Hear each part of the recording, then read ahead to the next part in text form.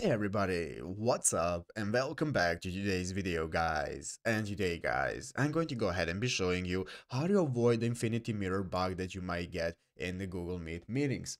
This is a very simple thing to do guys, so make sure to watch this quick in this video till the very end and follow my steps correctly so you can make sure this works the same for you and you can do this yourself. But yeah guys, let's get straight into it.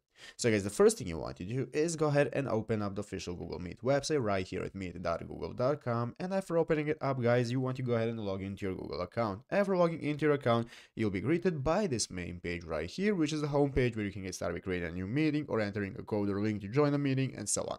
So guys, let's go ahead and see what we can do to avoid Infinity Mirror if it keeps happening to you. So guys, the first thing you want to do is go ahead and join the link or call where we want to go ahead and test it out. I'm going to go ahead and create a new meeting by clicking on Start Instant Meeting right here, and it's going to open up the menu right here where we will be able to see all the members, we can invite people and so on. And guys, now let's say that we look right here, we can go ahead and get started with presenting. Let's say that you click on present now and you get started with presenting your entire screen, and then you go ahead and present it to all the people in the meeting. And now you keep getting the infinity mirror bug. Basically guys, as you can see in this result right here, when you Google on how to avoid it, basically what we want to do is to, instead of sharing the full screen, we can share an app window or browser tab, and this is going to help us remove that. So go ahead and present again, and guys, instead of selecting your entire screen, you just want to go ahead and select one of your windows, or if you do not just want to select a window, you can go ahead and select a Chrome tab, select whatever you want to share, and after that click the share button and start sharing that tab individually guys, instead of your full screen, and this is going to remove the bug that may be happening.